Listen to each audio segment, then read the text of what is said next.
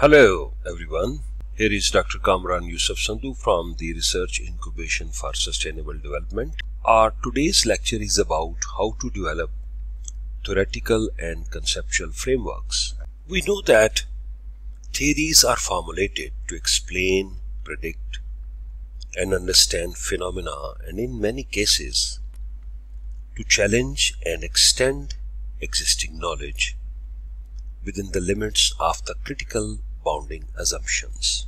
So first of all, we will understand what is theory. According to the concept, theories are formulated or constructed for the purpose of explaining, predicting, and master phenomena. For example, relationships, events, or behavior. In many cases, we are constructing models of reality. Furthermore, a theory makes generalizations about observations and consists of an interrelated coherent set of ideas and models. We know that there are two approaches. One is inductive approach, another one is deductive approach. Inductive approach is used for theory generation and deductive approach is used to evaluate and modify the theory. These two concepts work like this. Here comes the definition.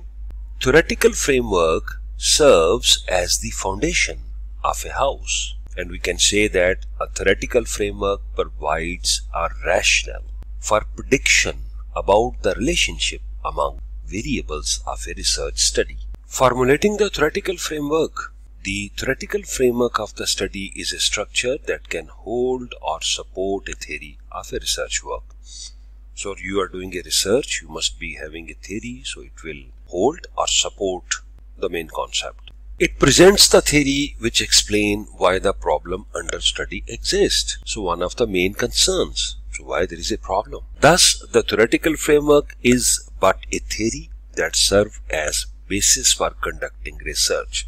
You are unable to conduct a research until and unless you don't have a support from a theory. What's the purpose? It helps the researcher see clearly the variables of the study.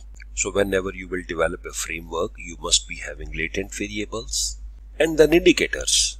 So it will help to understand the real sense, real theme, real functionality of the variables. It can provide with a general framework for data analysis. So it will help for data analysis, that how to collect the data, what kind of data is required, and how you can do the analysis.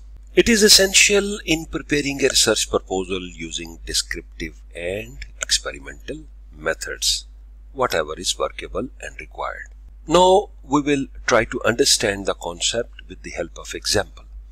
For example, theses examine the job satisfaction, safety, and work outcomes in the government sector. This is your statement, your research question.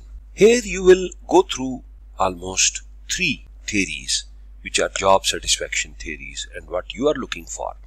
So example 1 is Maslow's needs hierarchy theory. So Maslow hierarchy of needs explain that there are essential needs that need to be met first, such as physiological needs and safety. More complex needs can be met, such as belonging and esteem. So it has categorized a person's need, which leads towards job satisfaction. Number 2, motivator hygiene theory. Herzberg's motivator hygiene theory suggests that job satisfaction and dissatisfaction are not two opposite ends of the same continuum, but instead are two separate and at times even unrelated concepts. You can see the flow, satisfaction and dissatisfaction. Number 3 is job characteristics model. The JCM model explains that job satisfaction occurs when the work environment encourages intrinsically motivating characters. Theories as an example, and all these theories are related to job satisfaction aspects. Now point comes, how should the theoretical framework be formulated? So number 1, should specify the theory used. So once you will develop your theoretical framework, so you must focus that what theory you have used. Number 2, should mention the proponents. Number 3, should cite the main points. Number 4, exposition of the theory. Number 5, you have to draw theoretical framework by means of a diagram. Reiterates the theoretical position in the study concept. After formulating the theoretical framework, the researcher has to develop the conceptual framework of the study. So you have gone through different theories and you are at a conclusion, and now you're leading towards your theoretical model. So if we will talk about conceptual model, so this is the first point. A concept is an image or symbolic representation of an abstract idea. Chin and Kramer define a concept as a complex mental formulation of experience. Number 3 point, while the theoretical framework is the theory on which the study is based, conceptual framework is the operationalization of the theory, that how you will get result. It should be in the operationalization form. Coming back to the conceptual framework, it is the researcher's own position on the problem and gives direction to the study. Discussed, this is your own position. It may be an adaptation of a model used in the previous study with modification to suit the inquiry, so you can adopt and amend a model with your requirement. Aside from showing the direction of the study through the conceptual framework. Here comes the theoretical framework. Impact of job satisfaction on work outcomes through mediating role of safety in garment sector.